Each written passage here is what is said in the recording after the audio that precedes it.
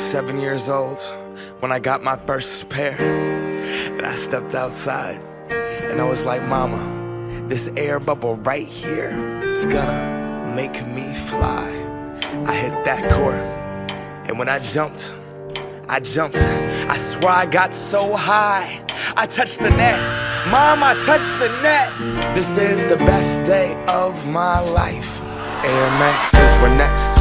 That air bubble, that mesh, the box, the smell, the stuffing, the tread at school.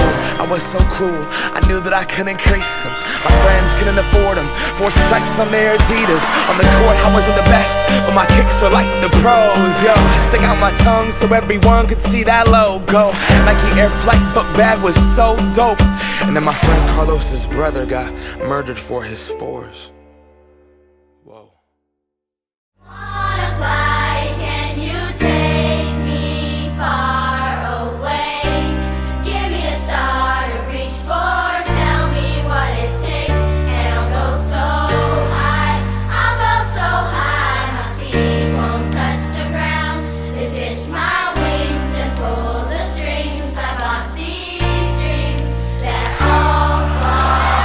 We want what we can't have.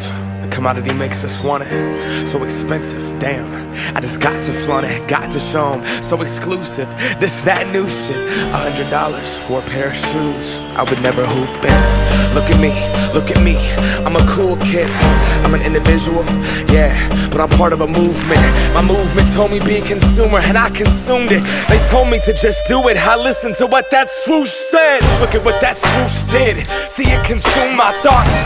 Are you stupid? Don't crease them, just leave them in that box. Strangled by these laces, I can barely talk. That's my air bubble and I'm lost.